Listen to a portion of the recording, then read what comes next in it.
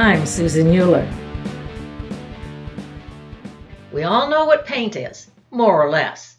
It's that colored substance that comes in cans, tubes, spray cans, bottles, sometimes in dried cakes.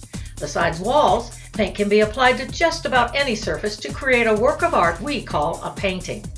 Now, we all realize that it takes years of education and practice, not to mention talent and a great deal of luck, to become an artist on the level of Rembrandt, or your painting instructor for that matter, as generations of art students will attest.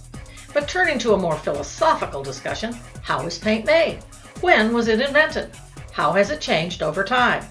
Excellent questions, dude, and I think the answers will surprise you. Paint, all paint, is made from three basic types of ingredients: pigment, a binder, and a solvent. First is pigment. That's what produces the color.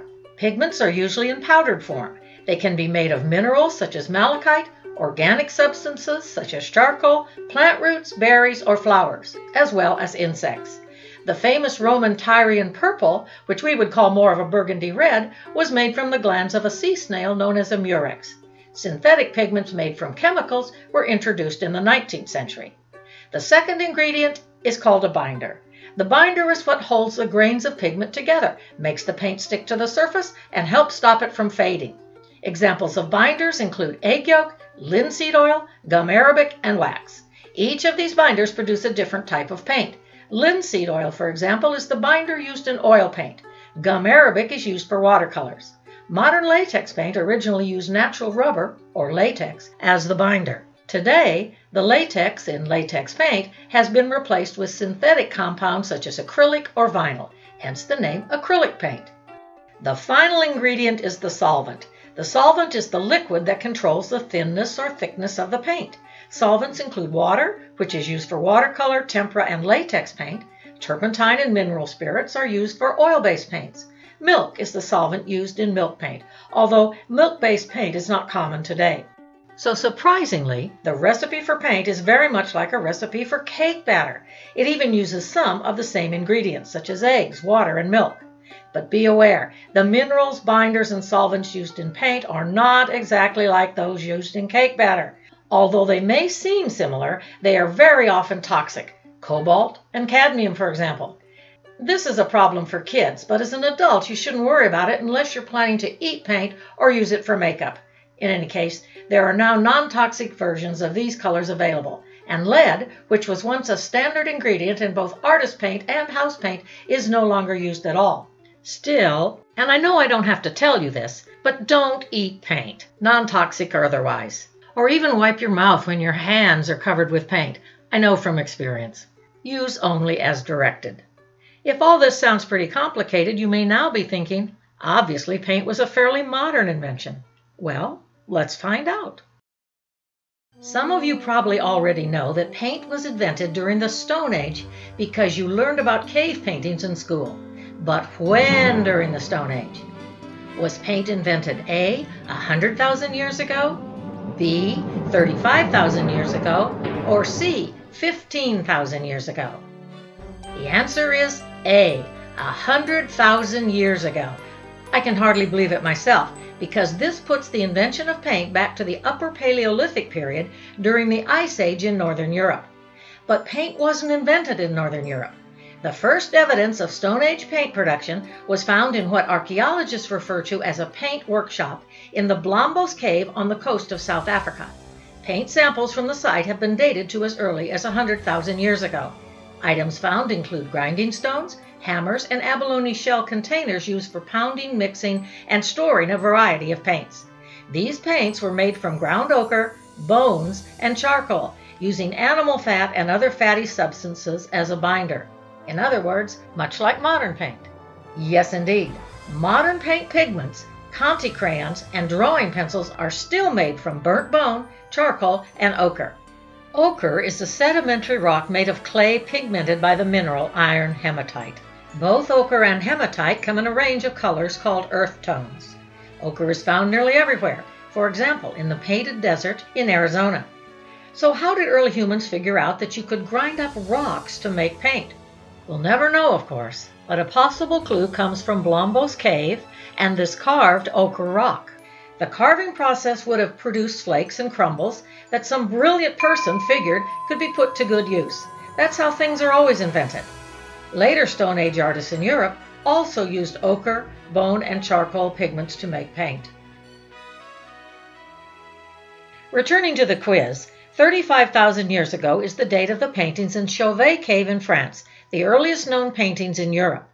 15,000 years ago is the date of Altamira in Spain, where the first cave paintings were discovered in modern times, and originally thought to be fake, by the way. But getting back to the paint itself, based on the ever-popular savage caveman stereotype, you may be thinking that even using the same basic ingredients, Stone Age paint must have been a lot less sophisticated than what we use today. But no, it really wasn't.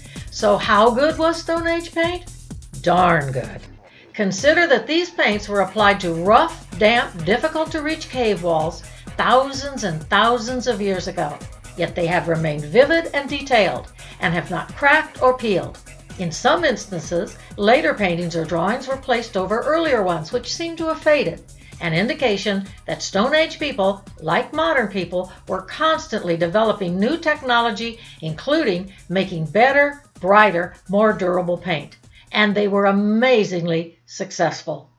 We really have a lot in common with our ancient ancestors. Many innovations have been made since then. At the beginning of the Bronze Age, people realized that if you can grind up one type of rock to make paint, then you can grind up other rocks as well. So, around 3000 BC, lots of new mineral-based colors began to appear. Favorites among the ancient Egyptians include orpiment, yellow, azurite, blue, and malachite, green. This tomb ceiling may have been painted with azurite, but more likely it's painted in Egyptian blue. Egyptian blue was made by grinding sand, lime, sodium carbonate, and copper ore together, then heating them to a high temperature. Invented during the 4th dynasty, Egyptian blue was the first artificial pigment ever made. Another Bronze Age innovation is fresco, a method of painting that involves applying dry pigments mixed with water directly to wet lime plaster. When the plaster dries, the painting becomes part of the plaster itself. So as long as the plaster survives, even in pieces, the fresco will survive. The oldest frescoes date from the 1600s BC and were created by the Greek Bronze Age Minoan and Mycenaean civilizations. Fresco will be the painting media most often used during Roman times, both for wall painting and for smaller decorative works such as these found recently in Pompeii. Note the wall where the plaster has fallen off. Fresco is also the medium used by the great mural artists of the late Middle Ages through the 18th century. Artists such as Giotto, Masaccio, Michelangelo, and Tiepolo all worked extensively in fresco. Until the 15th century, panel paintings and easel paintings were made using egg tempera. Egg tempera is a water-based paint that is mixed with egg yolk to make it permanent.